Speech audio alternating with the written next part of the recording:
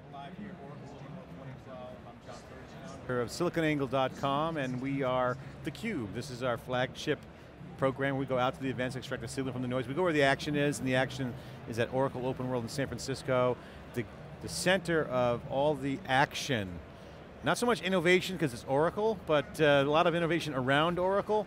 And I'm excited to be here. We're here all day, Monday, Tuesday, Wednesday, day-to-day coverage. Again, I'm John Furrier, the founder of SiliconAngle.com, and I'm joined with my co-host. I'm Dave Vellante of Wikibon.org, and this is theCUBE, and we'd like to welcome in Jack O'Brien, who is the Senior Director of Marketing at Violin Memory, a flash storage array company. Jack, welcome to theCUBE. Thanks for having me, Dave. Yeah, Thanks, good to see you, and been the hot topic, John, of the show here, at least one of the two big ones, cloud and flash. So Dave, we love flash. Obviously we've been following the flash from the very beginning, and then obviously Fusion, private company, it goes supernova, Violin comes out of Fusion, Don and the team start a company, and then all of a sudden it's like the craziest trend, mainstream, Oracle validating flash in a big way. Jack, you guys are at Violin. You're setting the standard now in an area that is to be explored on the back end with flash. Fusion's obviously in a different position. Both emerging companies, you guys are killing it from what we find and what we're reporting out in SiliconAngle. So my first question, well first, congratulations.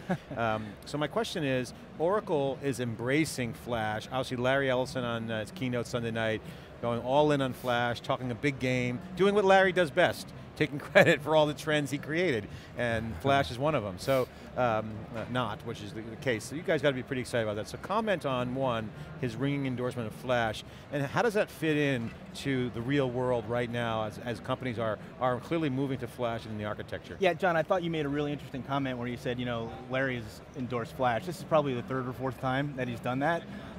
This is definitely one of his more emphatic times that he's ever done that. He came out and made an announcement around Oracle Exadata that basically said, the most important and new thing in this product is that it's got a lot of flash in it. And you're going to run all of your databases in memory. And we've been saying the same thing for a number of years, right? My favorite quote from Larry's keynote was, well, disk drives are becoming passé. Now, becoming can mean a lot of things, but certainly it looks like we're ahead of the curve in terms of where the storage industry is going. And so that's what we're focused on. Enterprise storage arrays designed for the way that storage should be used, which is a shared network service that's highly available for your primary data. Well, tape has been going away for years. It's still the last kind of area is kind of the media space, but yeah, disk is moving into backup, flash is coming in prime time, but it's changing the architecture, that people are used to using storage for. So there's an old way and new way. So describe for the folks out there, make sense of it in a very high level, old way and now the new way, and right. Why flash is If we think about disk drive technology, it's been around for decades, and that whole time it's getting pummeled by Moore's Law, right? And so we need something to catch up and close that gap between there. And so what we're giving CIOs is the ability to close that one big gap that allows them to virtualize their entire data center. It allows them to put all their business critical apps doing things in real time with the reliability that they need. It allows them to take advantage of the various big data-like initiatives to get the most out of their data, to translate that into information in real time. So Jack, I wonder if you could talk about Violin's approach to solving that problem. So essentially, what you just described, if I understand it, is taking advantage of a customer's existing processes and dropping in this new system, this new all-flash system to speed things up. Is it conceptually that simple? Well, conceptually we don't want to disrupt their existing processes, their existing applications, and so the product we designed does exactly that. It fits into your existing architecture. But where it's different is the approach we've taken with flash versus what others have taken with flash. We've designed a system literally from the chip up, starting with our flash partner Toshiba, where we've designed our own flash cards, and we were able to aggregate those in a very intelligent and dense way to ensure that you get the best performance and the best reliability out of a single system that is now a viable alternative to something from a top-tier storage supplier like an EMC or an IBM or even an Oracle. So help us cut through this and squint through the sea of flash competitors. Right. I mean, they're everywhere. But somehow you guys have merged. You got a cool name, so that strikes, but you also seem to be doing very well. How is it that you're being able to separate from the pack? Well, it's tricky to balance kind of the three legs of the stool for enterprise storage requirements. You need to have the performance. Obviously that's the big advantage that Flash brings to the table. But you also have to have the availability because people do not trust their highly valuable business critical data on something that may or may not be around or lose their data. And the third is you got to get the economics right. And so balancing all three of those things is very difficult. And our approach to architecting the system from the ground up solves those problems extremely well. So talk about that more. Maybe add some color to that. What do you mean by architecting the system from the ground up? Sounds good. What does it mean practically speaking? Well, I can contrast it to other approaches to solid state devices. Great. Right? You've got a MacBook in front of you which has a solid state disk drive. No spinning disk in there, baby. Nope. And that's one way, that's one approach to deploy Flash. Yeah. There are other ways. A common approach is to just take a disk drive form factor and put flash drives in there. It looks like a fast disk drive, but you're using it in somewhat of a legacy environment in terms of the controllers and the software and the things that are wrapped around it. If you architect from the chip to the card to the controllers to the system with very intelligent software and a lot of IP in the hardware and the software, you can design something that's highly optimized at the systems level. That's an argument that Larry would even make at the Exadata level. So talk about, you talk about the software, you talk about software a lot. Specifically, what does the software do? Well, at one level, it starts with the data protection and the parallelization of data. So we have our own unique proprietary RAID algorithms that are patented that ensure that data is protected, that there's parity, that in the event of a failure, you're not going to lose any data.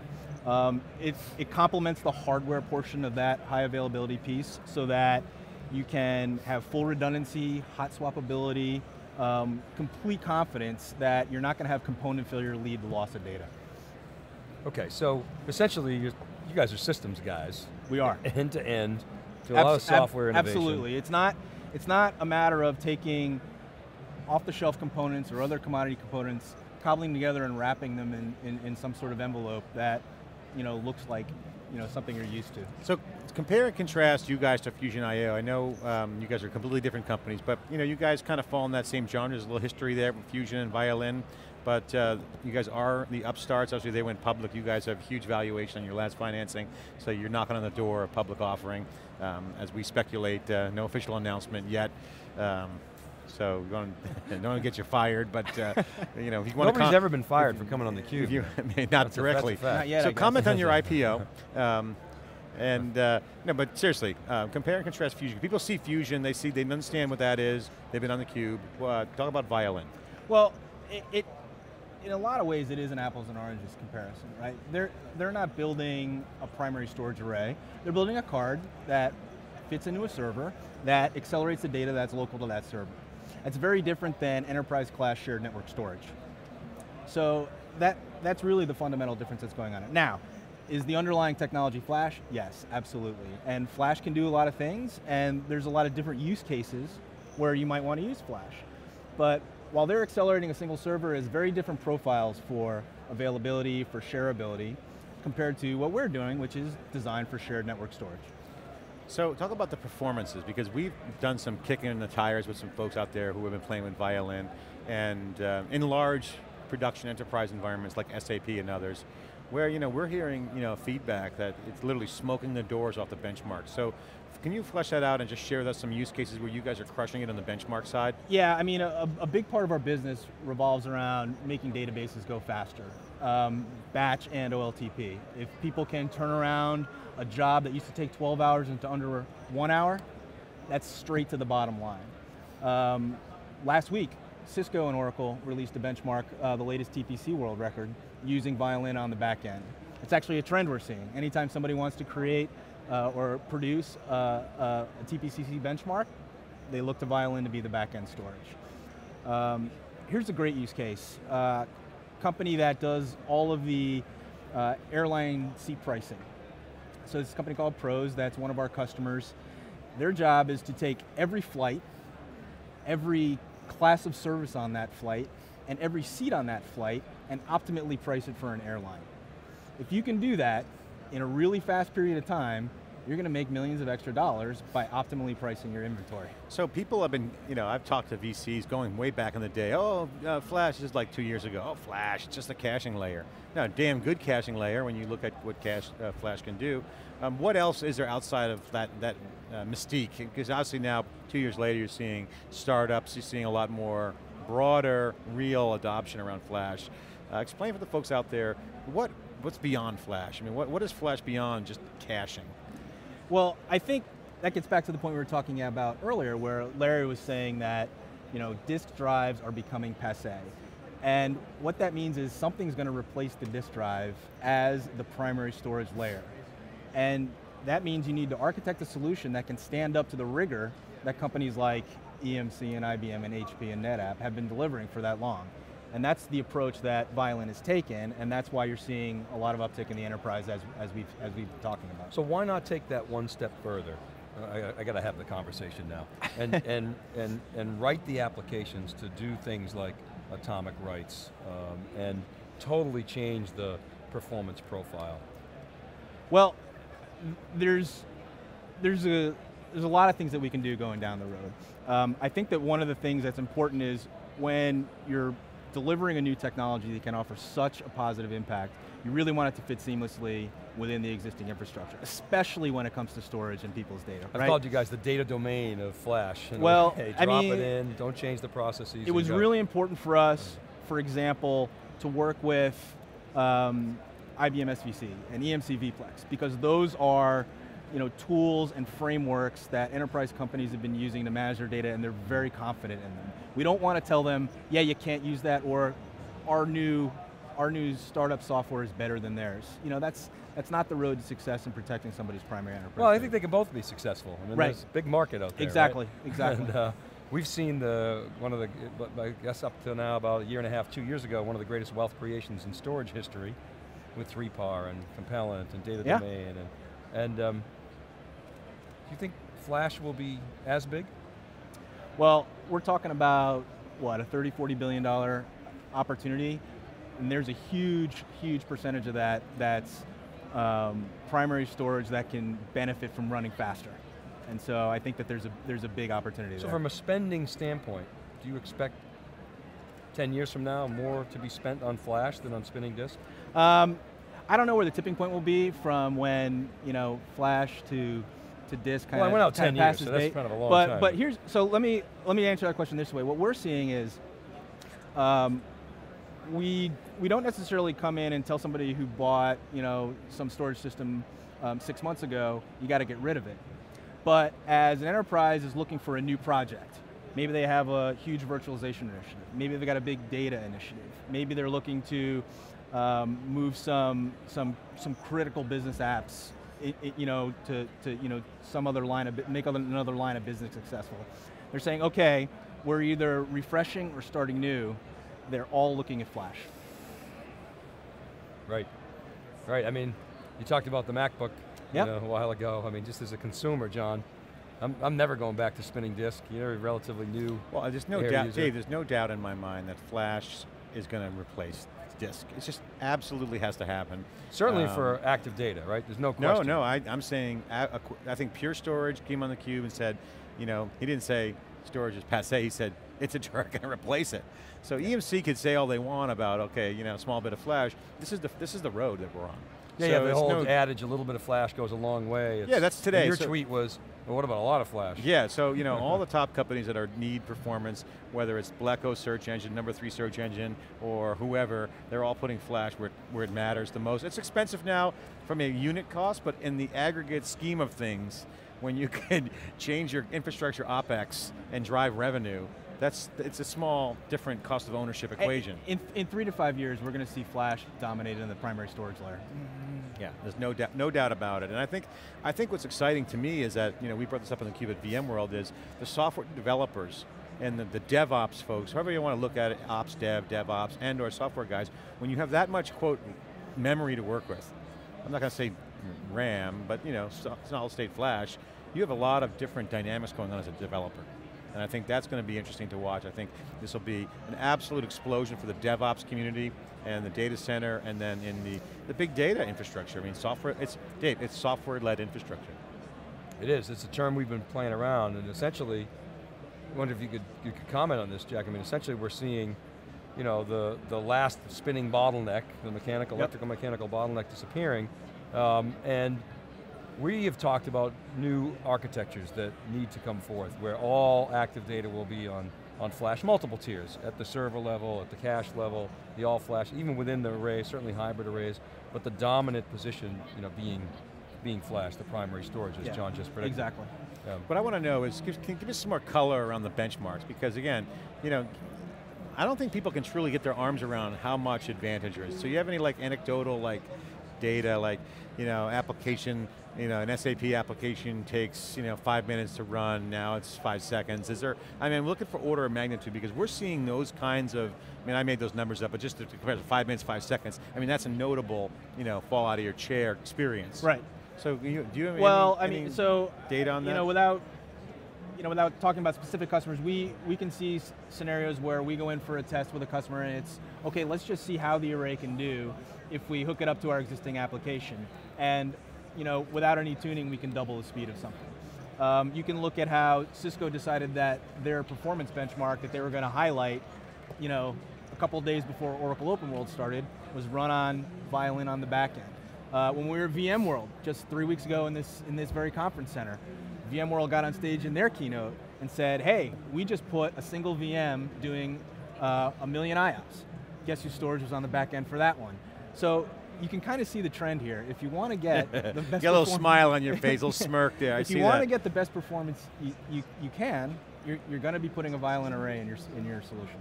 Well, I mean, I think you guys have got a good business. So give us an update on your positioning. One, obviously, how you going to market, and what's the plans for this year? How's the business outlook for you guys? Well, our positioning is pretty straightforward. We're primary enterprise storage, and we're the only company that can really have a solid foundation on all 3 legs of performance, and performance that's sustained, as well as high availability and economics, so that you can truly replace disk with flash in your primary data layer. You know, the example I used to use when I used to be in the sales business, you used to go to customer accounts and, you know, call it the house on fire, the emergency room, you have triage. You say the house is on fire, you go to the first room first that's burning up, you want to save that room. When you talk to customers for Violin, what are the areas that I need you right here first? What can you break us down, kind of sequence out the areas that you kind of hit first, you know, the save and or improve infrastructure? Sure, you know, the first would be a business critical application that you can directly tie to the bottom line of the company. So say you're a financial services company, and the faster you can analyze some data to make the smartest trade, the more money that goes to your bottom line. It's obviously a business critical application. Violin absolutely needs to be in the mix for that. Everybody's trying to go the next, you know, 50% of virtualizing their entire data center. The easy apps have been virtualized. Now the hard apps need to be virtualized. And to do that, the biggest roadblock is the storage I/O bottleneck. And so Violin is making a lot of strides in there. So it's the performance issue. Well, it's the point you made up before. It's kind of one of the biggest bottlenecks that you have to deal with, and we can open up that bottleneck. And application development heads don't want to virtualize those apps because they'll risk slowing them Well, down. actually, one of the interesting trends we're seeing is a lot more real large-scale production VDI initiatives. And part of the reason is because flash storage can make those actually painless. I saw you guys just had a big win there, right? Yeah, we've had a couple. There's a university in the UK that decided to go all VDI for their student computer infrastructure. The largest air transportation services firm in the UK went all Violin for their VDI infrastructure. So it's one of those things where now we can do things we couldn't do before. You know, and that's kind of the secret to why Violin's really being successful is we give enterprises the opportunity to do things that they couldn't do before because of technology roadblocks, and we're getting through that. What do you like at the show here? So describe to the folks the vibe here. What's your takeaway from Oracle Open World? Obviously, well, the keynote, you've seen what's going on. I actually find, one of the things I find really interesting is that even though it's an Oracle show and Oracle's known as a software company, there's a lot of infrastructure and hardware discussion that goes on here. A lot of people that know what they're talking about, a lot of architects that look at the big picture. In fact, you know, some of the toughest questions we get are the guys that know the database, know the application layer, know the middleware layer, and know the hardware layer. And those guys, those guys ask questions that tie all those things together, and those are the coolest people to have come by your booth and look at your product. Violin Memory Systems, great company, we're following them, they're right off 101, great leadership team, and Don Basile, the CEO, great aggressive company, but they know what they're talking about, pioneering in Flash. Jack O'Brien, thanks for coming on theCUBE, appreciate your time, and congratulations on a very successful Oracle Open World, in the sense that the leads are just going to start flowing in. Even Larry just endorsed your vision for Violin. Congratulations, and thanks for coming on theCUBE. Thanks, John. Thanks, Dave. Okay, we'll be right back with SiliconANGLE.tv, theCUBE, right after the short break with our next guest. Thanks, guys. That's great. Thanks.